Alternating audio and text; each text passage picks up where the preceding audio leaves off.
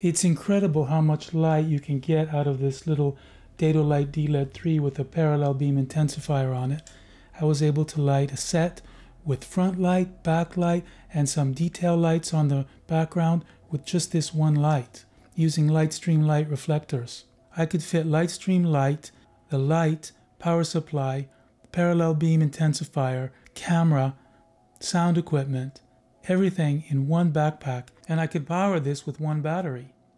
These are so light, it's incredible. You could put them up literally anywhere. Usually I like to keep the light low on the stand and have the reflectors on the top, so when I move one stand, I'm moving the light and the reflectors along with it. The reflectors are streaming light back for the objects on the bookcase and making a backlight.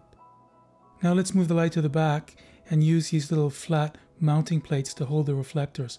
They're super practical because I don't need any stands and you don't damage any of the furniture. This little dedolight DLED3 just clamps onto anything. I'm streaming light to the front and to the bookcase. It's a bi-LED light, so I just adjust the color temperature to my liking.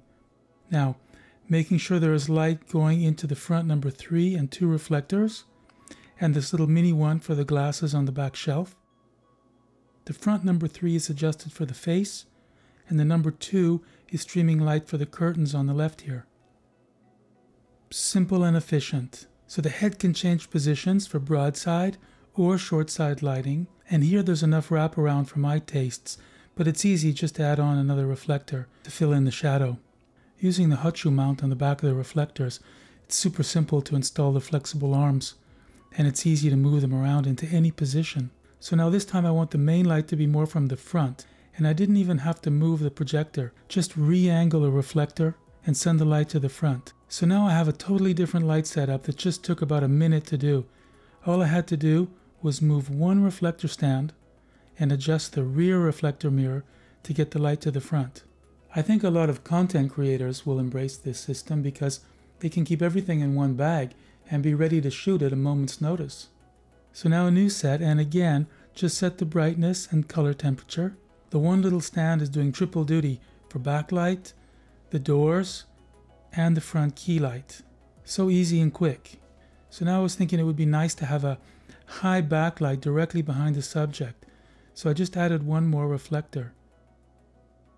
If there's no place to clamp it onto like there was here, they have this cool little plastic putty that it comes with that lets the reflector be put up anywhere without damaging walls, ceilings, or furniture. So now I have the backlight directly behind and above, and my client and talent are both super happy. I'm not saying everyone should just use one light and Lightstream, but if you can master one, imagine what you can do with 2 or 3 or 10. All the equipment I used you can fit in one bag, carry it with you, and you're ready to shoot at any time.